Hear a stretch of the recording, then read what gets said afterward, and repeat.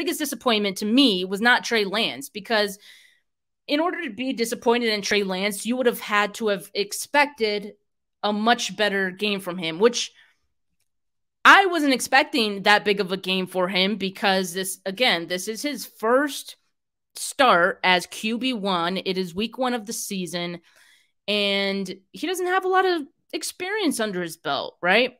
So, and like I've been preaching, like I've been saying, if you guys have been watching my lives, you guys know this.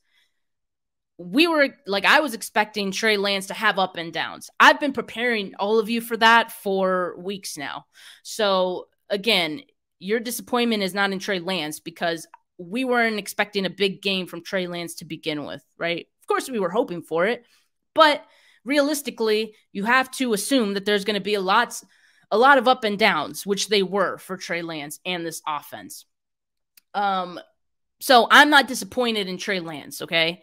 He played about how I expected him to. But the 49ers shot themselves in the foot starting on defense with their third down penalties, keeping Bears drives alive.